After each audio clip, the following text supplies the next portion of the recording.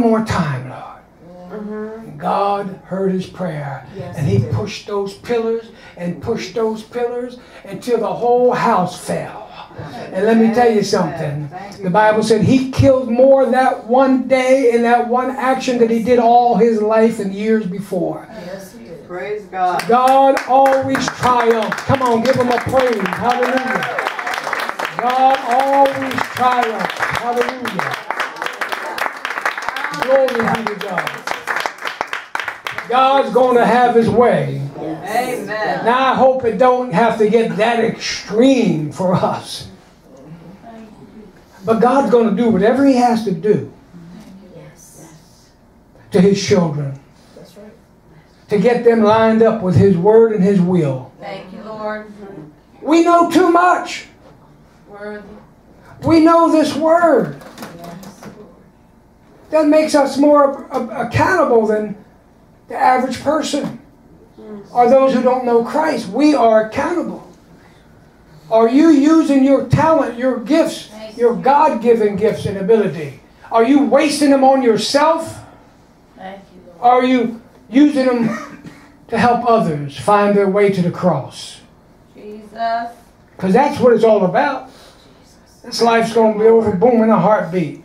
In a heartbeat. Oh, yeah. Yes. I remember a man said one time, he said, thought he was being cute. But God gave me wisdom. He said, how far is hell? I thought for a second, I said, Lord, I don't know the depth of hell. Give me an answer.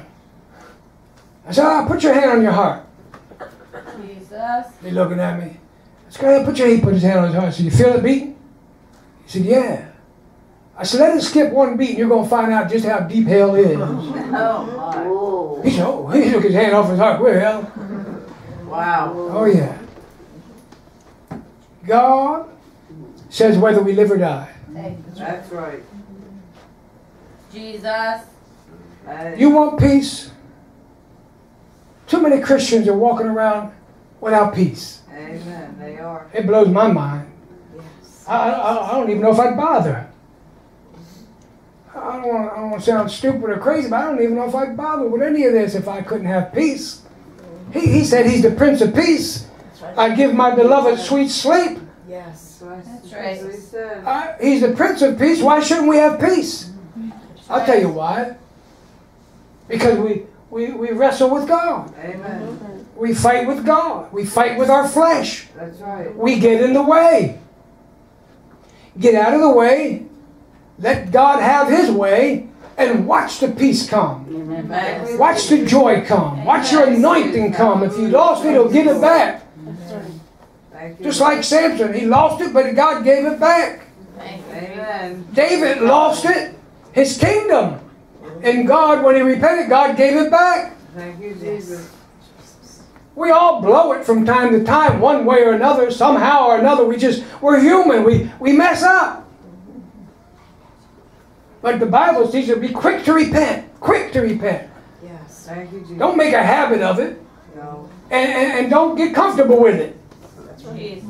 Recognize it right from the get-go. Right from the door. Recognize it. Yes. And crucify it. Thank you, Lord. And you don't have to lose your peace. Hallelujah. You don't have to lose your joy. Oh, thank you, Jesus. You don't have to lose your family. You don't have to lose your job. That's right. You don't have to lose your mind. Thank you, Jesus. Come on. Yes. Hallelujah. Thank you. So we're Lord. not as strong as we think we are. No. And if you have anything worth having, any strength at all, it's coming from the Most High. Yes. Thank you, Amen. Lord. Stand with me as we begin to close. Hallelujah. Hallelujah. Thank you, Jesus. Lord. Hallelujah. Bible says shortly, soon now, God's going to put Satan under your feet. Amen. And this is where he's going. Revelation tells us, chapter 20, verse 10. And the devil that deceived them, the devil is a deceiver, was cast into the lake of fire and brimstone, Hallelujah. where the beast and the false prophet are, and they shall be tormented day and night forever and ever. Hallelujah. Hallelujah. That's where your enemy is going to end up. Yes. Oh, okay. God said in His Word, He's never prepared hell for human beings. Thank you. Never. In Matthew, He said it was prepared for Satan and his fallen angels, That's right. and now for all those that refuse to accept Him as Lord and Savior. It was never meant for you. Jesus. I don't believe God will send anybody to hell that repents. And most people send themselves to hell by rejecting Christ That's right. in the first place. That's right. If God said, I get no pleasure out of the death of the wicked, then that's what He means. That's right. God said, I wish that you would repent so you don't have to perish. That's what He means. He don't want us to be losers, but rather winners. Christ looked like a loser going to the cross. But now that we know the whole story, we realize what a winner He really was. Hallelujah. And so are you, if you know Jesus. Praise the And if you Lord. keep Thank Him you, Jesus. in the center of your heart. See, God gives us all a heart, a physical heart. And we as human beings, like Samson, David, like a lot of them, we try to put things in our heart. It's filled with all kinds of things. Things that don't even belong there. Things that rob our time. Things that rob our joy, our peace, our marriages, all kinds of things. Selfish things, selfish things. And we convince ourselves that these things make us happy. And they don't. You know it as well as I do. But see, what we don't realize is God left a little space right dead in the center of your heart. And He hung a sign over it. It says, reserved for Jesus Christ only. Amen. And until you put Jesus Christ in the center of your heart and life, you will never know what true joy, victory, and power tastes like. That's right. That's right. Amen. Hallelujah. Yes, Jesus. Thank you, Thank you, Lord. Jesus. Thank you, Jesus. To know about the Lord is not good enough. To know about this Word inside and out is not good enough. You got to know Him personally. Yes. That's right. Thank you, Lord. Thank you, Jesus. Hallelujah. If you're lukewarm today, if you're backslidden today, if you're allowed, and I say allowed because we allow our hearts to get cold, or maybe you've lost that edge that you used to have for Jesus, Thank you. you've lost that desire and fire to serve the Lord, you're just muddling through. Or if you've lost your compassion for others, because that's the bottom line in Christianity. See, we get so hung up on trying to please and take care of ourselves instead of trusting God to do that. God always taught me from the beginning, put others before yourself to the best of your ability. Put my work first, my people first, and I'll take care of you. All these years, I ain't got no complaints. No complaints. He kept His word. He kept His word. Not just, I'm not talking just material things. He's blessed me with material things, and that's wonderful. I'm talking right here, right here. He's blessed me with peace. Yes. I put my head on the pillow, and before it hits it, I'm out. I ain't gonna worry about nothing. Not that I ain't got things to be concerned about. I do. But I don't let it get, I don't, Thank you, Lord. Lord, I love you. I'll pray myself to sleep, and I'll see you in the morning. Sometimes he wakes me up 2, 3, 4 in the morning to pray some more. That's fine. But I ain't like this.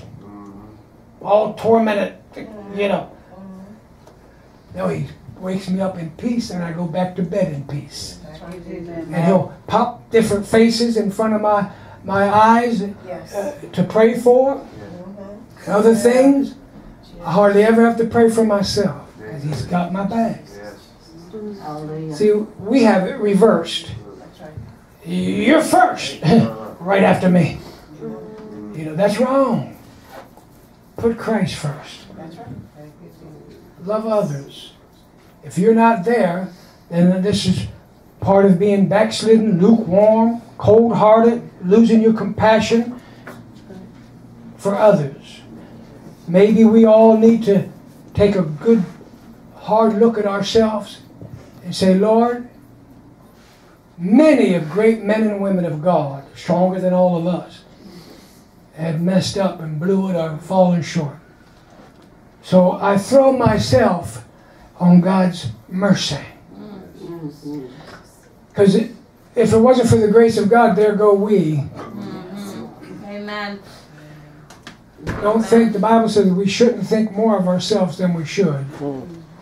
Amen? Amen. Stay humble. Yes. Stay humble. And if we need to repent about something, let's do it. Yes. That's right. Not that you're some big sinner, I'm not saying that. I don't know who's watching by internet, but I like and believe that God has called me to give everybody, in the hearing of my voice whenever I speak the gospel, to give everybody an opportunity to make their peace with God. Amen. If you need to make peace with God in one area or another in your life, this is the time to do it. Let's pray together. Say, Heavenly Father, Heavenly Father, in the name of Jesus, in the name of Jesus, forgive me forgive me for all my sins. for all my sins. Come into my heart, into my life. Into my life. Save my soul. Save my soul. Make me whole. Make me whole. Lord, Lord, let me realize let me realize it's not by might it's not by might nor power, nor power, but by thy Spirit, but by thy Spirit, saith the Lord. saith the Lord. Lord, give me your strength, Lord, give me your for strength, I'm weak for I'm weak, and I need your strength. I need your strength. I ask it in Jesus' In name. Jesus' name. Amen. Amen. Now thank Him for it. Hallelujah. Thank you because He's already done my faith. Listen, you've got a clean slate. Yesterday's gone. We can't do a thing about it, whether it was good, bad, or ugly. But you can do something about this moment and forward. Amen. Don't let the devil beat you up about your past, because your past is your past. Amen. Every time he tries to torment you with your past, you remind him of his future. Amen. Amen. God bless you. Enjoy your food and fellowship.